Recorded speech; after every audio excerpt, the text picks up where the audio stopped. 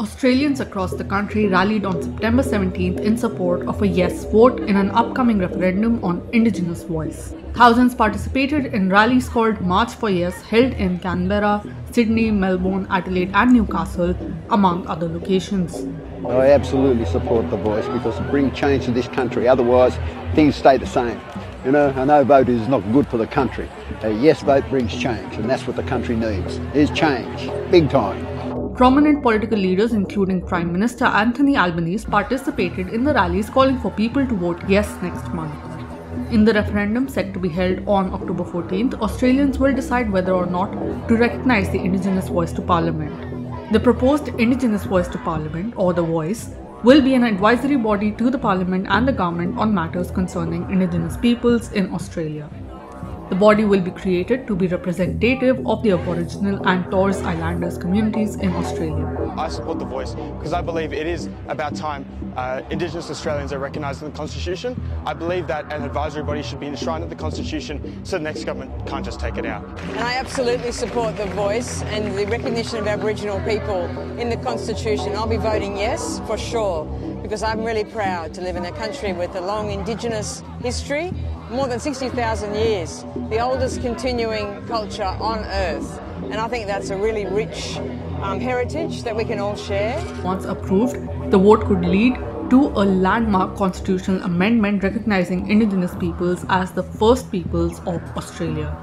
The demand for the voice and the recognition of the Indigenous peoples as the first inhabitants of Australia has been a long-standing one. The Uluru Statement of 2017, endorsed by Indigenous leaders and activists at the First Nations National Constitutional Convention, was the first to outline the voice. Apart from the voice, the Uluru Statement at the time also called for a constitutional recognition of the First Peoples. Additionally, the 2017 statement also called for the creation of a Makarrata Commission to oversee Aboriginal treaties and Indigenous relations with the state and for truth and reconciliation. I support the Voice because I think it's about time that Indigenous people are recognised in the Constitution.